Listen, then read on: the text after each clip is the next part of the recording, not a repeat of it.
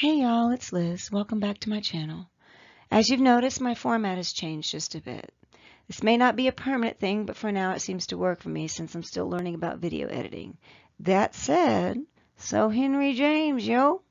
This week I read his novella, The Turn of the Screw, and let me tell you, there are layers upon layers to pull back, so let's get into it. Before we do, if you would like and subscribe, that would be lovely. And as always, feel free to visit me over on my Instagram to get a peek into my life behind all the books. If nothing else, you'll get to see Gracie in action as she helps me open packages on New Book Day. So as any of you who have been hanging out with me for a little bit on either this platform or any of my other social media platforms know, I'm currently recovering from academic burnout. So this channel was meant to help me learn how to read for pleasure again, but I'm finding that separating the academic side of myself from the pleasure reader is impossible, so I'm just going to lean into it. That said, this might get a little heavy for a few folks, but I'm going to try to keep things in perspective and not go overboard with the nerdiness on my part. I am also going to lean into the part of me that is an instructor of English and writing and offer you a few ideas for further research and writing on the layers that exist within James's work, The Turn of the Screw. Let's go. As anyone who's ever read Henry James before knows, there's kind of no way to get around the use of psychoanalytic literary theory when looking at him and his works. For instance, his famous novella, The Beast in the Jungle, includes 4 elements from Freudian concepts. These concepts include the uncanny, narcissism, the ego, and the mirror stage. In this particular work, the protagonist Marcher is a narcissist, and that could be viewed as a part of James himself and his id or superego. Likewise, the uncanny, or plainly put, the idea that something that has occurred in your previous life can come back to haunt you later, is also present in the work. But we're not here to talk about Beast in the Jungle this week. This week I read his novella, The Turn of the Screw. The 4 Freudian elements of the uncanny, narcissism, ego, and the mirror stage are also present in this work, especially when you look at the character of Miles. Miles seems innocent enough in the beginning, but he turns out to be quite the little narcissistic, ego-driven brat as the story unfolds. If you know anything about James, then you know that he too could be a bit of a narcissist, driven by ego at times. According to Freud, these would be connected to the mirror stage. While diving into the mirror stage would prove to be a fascinating endeavor using James in his work, the uncanny is the most obvious Freudian concept that's found in both The Turn of the Screw and The Beast in the Jungle. It's possible that the use of the uncanny in both of these could be owing to the death of his dear friend Constance Fennimore Woolson in 1894. Woolson's death left a lasting scar on James, and this is reflected in his later works. Although it was claimed that she accidentally fell out of the window while living in Venice, James always believed that it was a suicide. The question is, what would make him so convinced of this that 4 years after her death he would be found in the middle of a Venetian lagoon in the dead of night trying to drown her dresses? Are The Turn of the Screw and The Beast in the Jungle attempts made by James to make amends for something that he might have done to her? Could it be his review of her work in Harper's, coupled with private criticism, that drove Woolson to take her life? Or was it just an accident that left James with extreme guilt for the rest of his? I smell a paper or two in there for anyone eager enough to dive into that research. So now let's move away from Freud and his concepts for a while and just look at the story. The story begins with a Christmas party and ghost stories being told around the fire in the parlor. This was typical for Victorian households who did not reserve ghost stories for late October, but instead wove them into their Christmas traditions. This is a tradition that really begins in earnest with Charles Dickens' A Christmas Carol, which was published in 1843. Incidentally, this is the same year that James was born. James thus grew up in the shadow of Dickens, and this is reflected in his writing style, which comes across as forced with a lack of clarity on occasion for the modern-day reader. The way that James plays with the reader's sense of time is also indicative of how Dickens played with time and space in A Christmas Carol. This can be seen most clearly in the first few pages of The Turn of the Screw, which gives the reader the same sense that one might experience when watching Leonardo DiCaprio's films Inception or Shutter Island. Once again, there seems to be a paper in there for anyone brave enough to jump into it.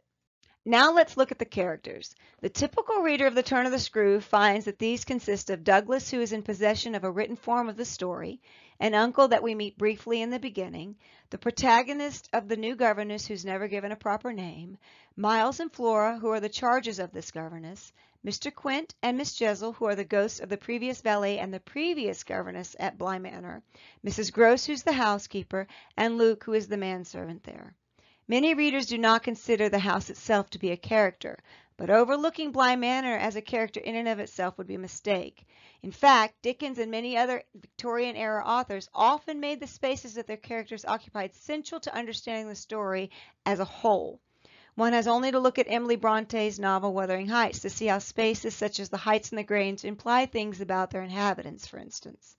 When looking at Bly, then, the new governess admits that at first she saw it as a place of romance inhabited by a sprite.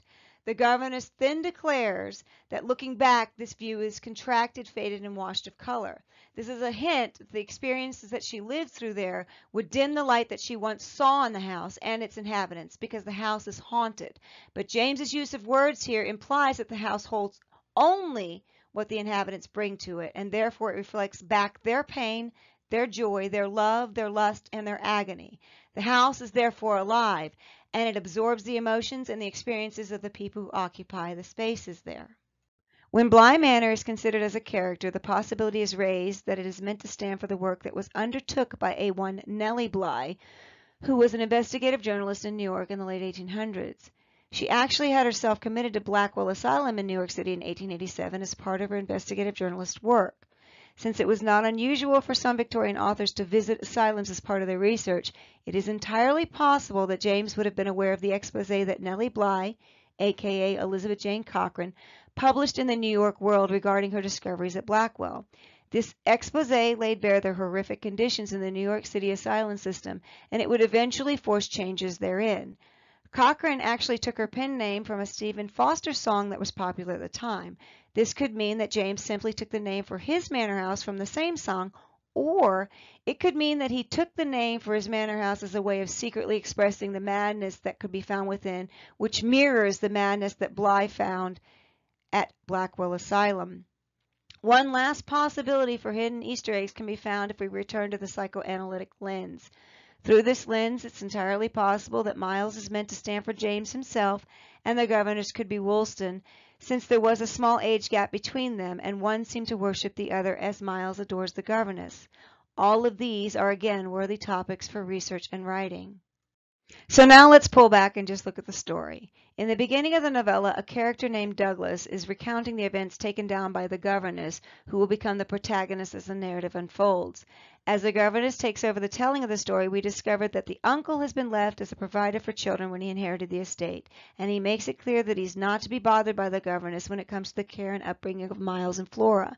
This presents a problem immediately for the unnamed governess, because when she arrives at Bly, she's confronted with a letter from the headmaster of Miles' school informing her that Miles has been ejected from the institution for being, quote, an injury to others, end quote. What the injury is that he has caused is revealed in the final pages of the novella, and it seems to bring up issues of sexuality that have been brewing under the surface. It has been suggested that the two ghosts represent the repressed sexuality of the characters of the governess and Miles in The Turn of the Screw. As most people know, it wasn't that Victorians weren't having sex, or even kinky sex at that. It's more to the point to say that publicly all sexuality was repressed. In fact, many of the sexual orientations and expressions of sexuality that we have no problem with today would have made you a pariah in Victorian times if you so much as whispered them to the wrong person. Given the way that Victorians felt publicly about sex and sexuality, then it makes perfect sense that the governess refers to Mrs. Jessel as her, quote, vile predecessor, and Quint is understood to be one of the same consonants by all that ever knew him. In fact, Miss Gross makes it clear to the new governess that Quint took liberties with anyone and everyone at his leisure. For this reason, no one in the household, or even the reader, feels bad when they find out that Quint was found dead by a laborer after seemingly having gotten drunk and taken a fall. This is merely seen as his comeuppance. Did Quint fall, though, or was he pushed? The same could be asked when speaking of Woolson's death. Here again, the uncanny seems to be pushing its way through James's work, and makes for perfect fodder if you're looking to write a paper. So where does this leave us? Given that Quint was left to his own devices with the children when their uncle left Bly, the assumption has been made by many critics that Quint molested the two children and pulled Miss Jessel into the indulgences along the way. This seems too simple to me, though, As I read it, it seemed to me that the new governess was struggling with her own identity and sexuality as any 20-year-old would, and that Miss Jessel represented the sexual side of her that she was trying desperately to repress. It was not until the end that I made the connection between Miles and Mr. Quint, though. When Miles dies in the arms of the governess at the end of the book, after confessing that he said things to his fellow classmates that he thought they would like, it appears as if Miles is confessing to being a homosexual. Miles's death could thus be understood as the death of childlike innocence as he admits that he's a sexual being, or it could be literally death, which Victorian readers would have interpreted as punishment for sexual deviance. Keep in mind that the new governess has warded off the advances of Mrs. Jessel, and she's been able to ignore the presence of Quint in the room at the end. The new governess has also sent Flora away as if to prevent any temptation that the child might represent. The sending away of Flora might be an attempt by the governess to protect Flora from the deviant influence of Miles and the governess herself, who is struggling with her own sexuality. These actions seem to signify then that the governess has fought her own sexual demons that are homosexual in nature and won. While the governess's overwhelming need to protect the children through the novella could be explained as her struggle with her sexuality, and the death of Miles could be seen as punishment for homosexual tendencies, it does not mean that James was homophobic. In fact, it is too simple to understand him in modern terms like that. Instead, it's best to leave Victorian literature in its own time and to understand it through its own culture. This means accepting that homosexuality would have been viewed as both a sexual deviance and a mental illness. These understandings are reflected in the treatment of the governess who sees specters that no one else can see, and in how she and Miles come unraveled as a result of them. No matter how you read this novella, there is a huge plot hole.